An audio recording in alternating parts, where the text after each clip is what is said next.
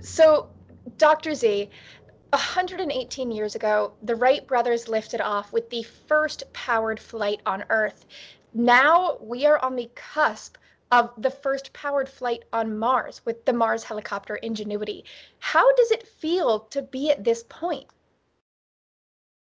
I've been thinking about this a lot. And frankly, I've been thinking about it when I was on a plane last night, flying from DC to LA.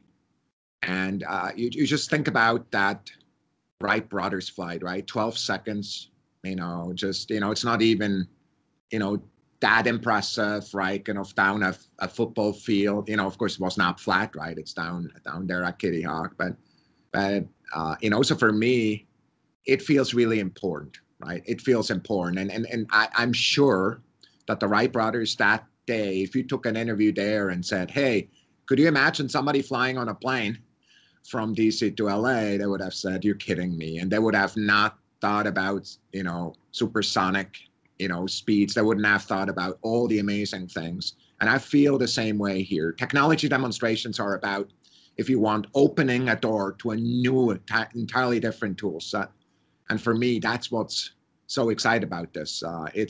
We have not yet imagined all the uses of this new technology that we're demonstrating.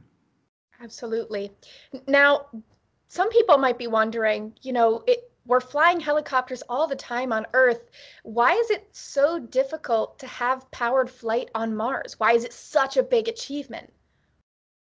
Well, the first thing is you need to be able to get it there. So, we kind of actually, it's kind of funny. It's actually, I spend a lot of time together with the team trying to figure out how we get it there safely and how to make sure that under all condition, it does not jeopardize the primary mission, which is perseverance and its sample return. The second thing, of course, it has to be entirely autonomous, right? The speed of light is just too slow for us to actually control it. So, kind of if you imagine kind of flying whatever you got for your last birthday in a field, right, and kind of picking it up, and if it's not working, setting it back up, you don't have those chances. It has to work. And the third part is the environment is so much harder, right? So it's only 1% of the overall air density. It has wind, 10 to 20 miles per hour, and it's in a rocky terrain, so it's not a parking lot, right? So it's not, the kind of environmental conditions are also challenging. So it's just those three things together, getting it there, the autonomous kind of failure-free nature of it that is required. And the third one, the unknown environment and kind of challenging environment, make it really hard. Definitely. Now, as you mentioned before, this is a technology demonstration. So we're not going to be seeing the helicopter, flying from LA to DC, so to speak. We're going to be seeing it lifting up and hovering and landing. But with the success of this flight and the flights after it, how do you see this technology being used and how do you see it being utilized by future missions on the Red Planet? The first application that is really on everybody's mind, especially those of us who are scientists, to go to many places that we can't go to with rovers. Frankly, there's, a lot of the crater walls, where this kind of a daily pattern is of, it almost looks like water seeping in and going down. Remember those images, right? I mean, there's, by the way, debate what it is, but we'd like to go there and image it. There's no rover that will ever go there. It's just not the right terrain. There's many places we would like to go. We cannot go with rovers, and this gives us access. I think the second element that's really interesting also is to see it as a supporting element of both robotic and human exploration, kind of a scout that flies ahead. And I remember, many of the firefighters that we see, they often have robots that go ahead and make sure that the path is clear and kind of it's clear, it's off. Kind of scout out what firefighters have to do. And so I think of it in that way too. It's kind of as a support element. And then the third bucket of applications is we don't know yet. We actually want the ingenuity of innovators and scientists coming next and saying, now that works, assuming it works, what can we do? And I think the best ideas are yet to come. Definitely. So this flight is obviously historic on its own, but it also lands around the 60th anniversary of human spaceflight. How far have we come in space exploration in general, whether it's, robotic or human, since those first humans were launched off of Earth? So we're of course excited about the progress that we've made. Like many of us, are very impatient, and I'm, I always give everybody around me a hard time, and as you should know, it's hard to work for me because I'm like, can't we go faster? Because what we're doing right now is so important. We're setting the speed of exploration in many ways, together with our international and commercial partners. And I think what really has happened, and I think to the surprise of many, is the entire industry that has been built around space flight, whether it's human exploration that I think is just breaking through right now on the private side, with the launch companies, but also with some of these other kind of more tourism or otherwise, Virgin, focused companies. I think the second element is on the robotic side, right? I mean, it has transformed how we live, right? I mean, this morning, I drove here based on GPS, and I looked at the weather maps that I know the spacecraft that took the images, are spacecraft that NASA built, right, together with its commercial international partners.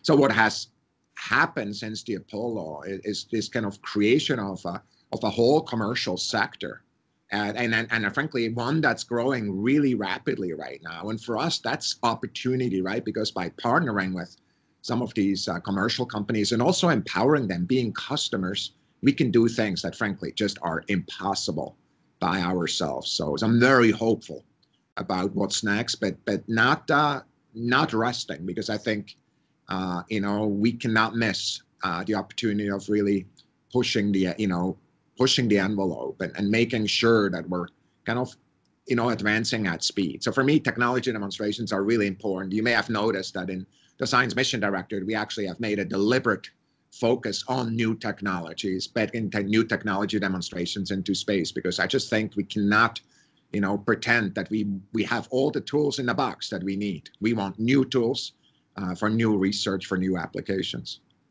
Absolutely. Well, Ingenuity is certainly pushing the envelope in a really exciting new way.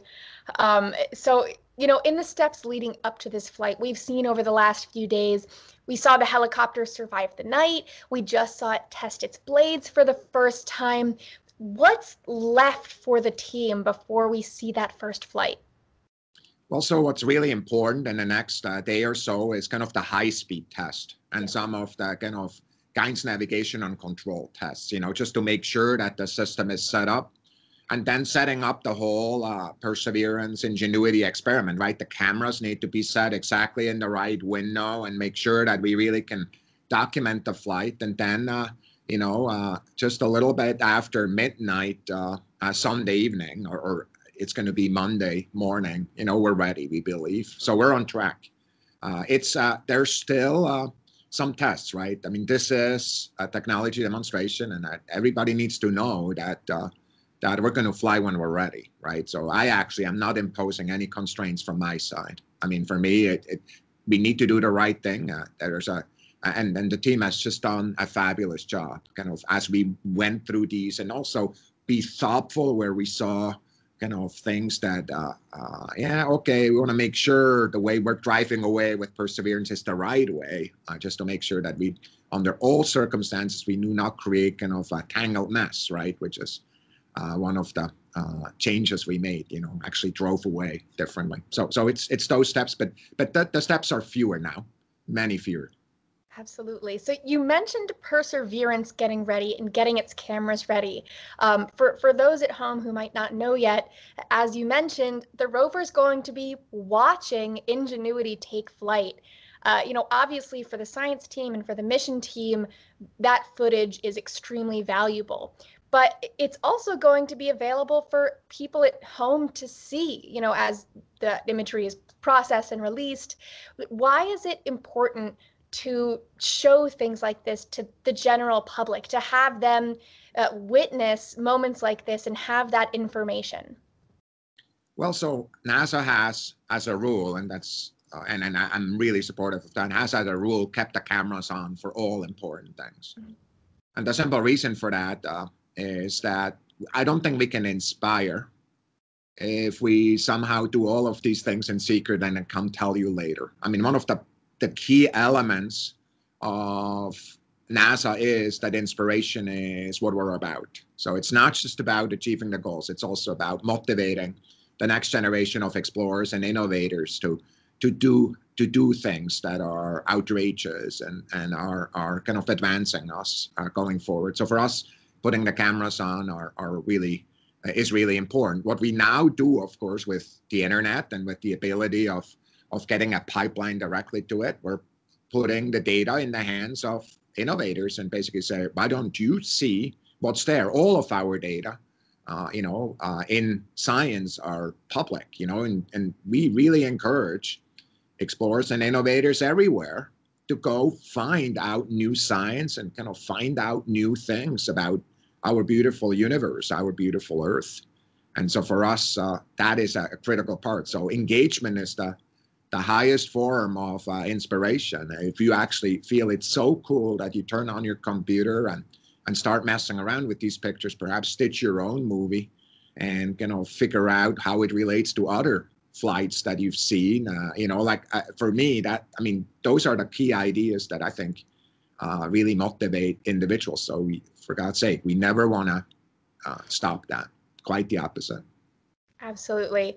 Well, I cannot wait to see the events of the next few days and see Ingenuity take flight. Thank you so much for chatting with me today, Dr. Z. Well, thanks to you for your interest, and best of luck to all of us. Yes. Best of luck to everyone. Best of luck to you and the whole team. Thanks so much. Take care. See you later, Chelsea. Yeah, bye-bye.